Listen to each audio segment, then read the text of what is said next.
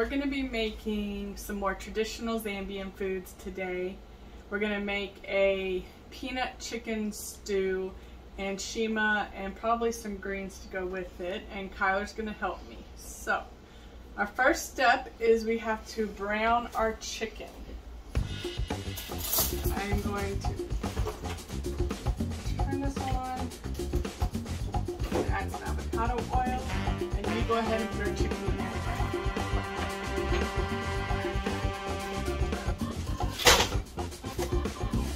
Alright, so we're just going to let that brown in there good, still a little frozen.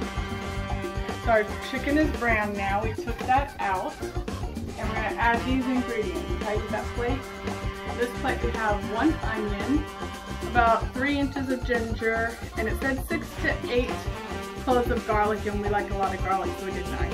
Alright, so leave that all in.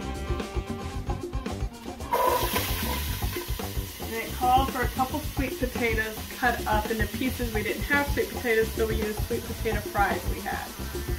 Those in. Alright, so this is done sauteing, so now we're going to add some more ingredients.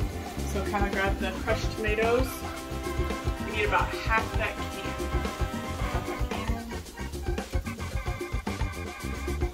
Alright, then the seasonings we have there, you put that up.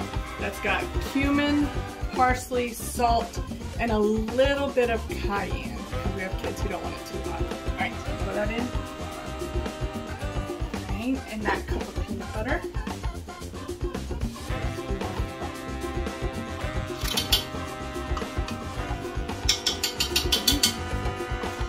And that quart of chicken broth.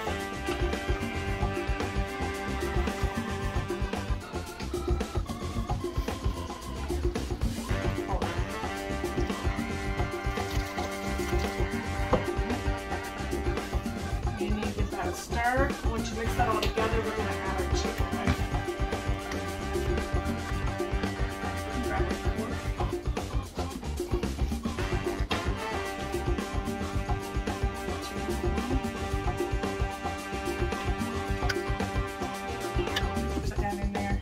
Alright, then we put the lid on, and we put this on low for an hour and a half. You can see the lid right there.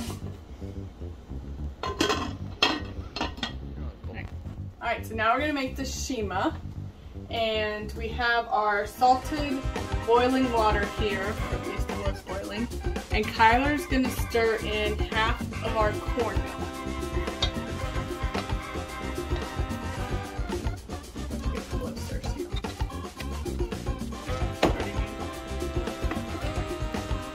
So we're going to let that cook on low for about 15 minutes. We're going to stir all that to get those clumps out. Let it cook for about 15 minutes. Once it has, we're going to put the rest of the cornmeal in spoonful by spoonful until it reaches a thick paste. And then it will be ready. Alright, so it's done. It's been simmering for like 3 hours. So the sweet potato just disintegrated in it, and we sort of shredded up the chicken. But there's our finished stew.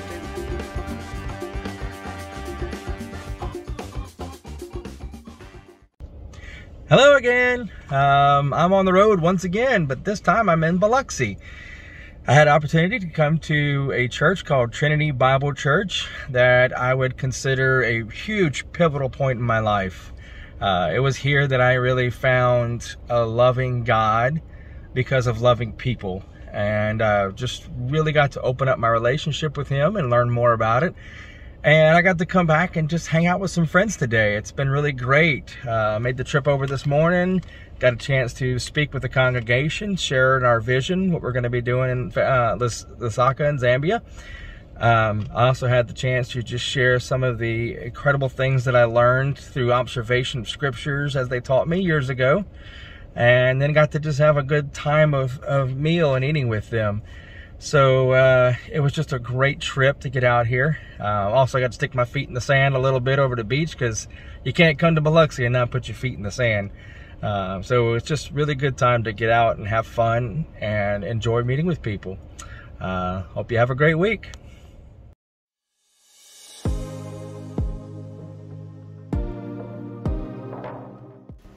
Alright, so we have our finished product. Let me see, Aiden.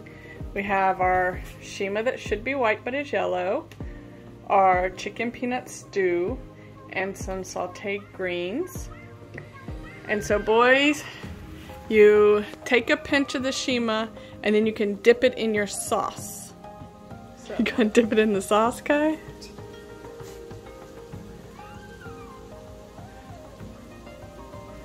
So, what do we think? Good. You like? The only thing I don't really like about it is that, just because of me, because I'm not a big fan of peanuts, do like the peanut sauce kind of stuff. That's really the only reason I don't like it. But it's still good, right? Yes.